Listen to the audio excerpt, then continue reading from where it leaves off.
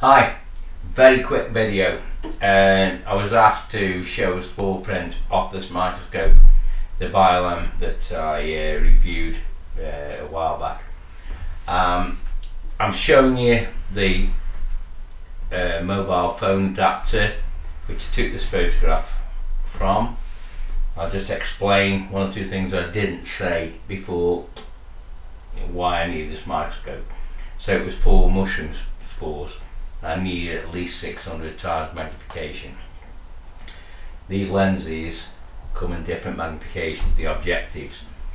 The maximum one on this is 40 times, but you do have the ocular lens, which is the viewfinder lens, in different magnifications. I've got several. I've got 7, 10 and 15, and I've used the 15 times ocular lens and the 40 times objective lens. That gives me 600 times magnification.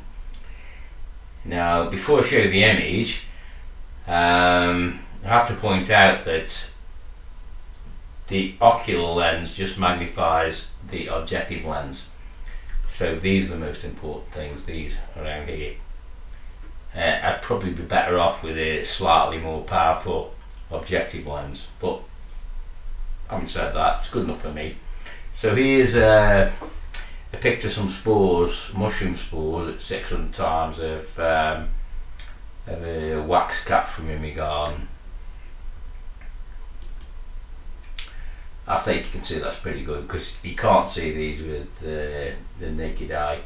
They're just like pieces of dust on a piece of paper.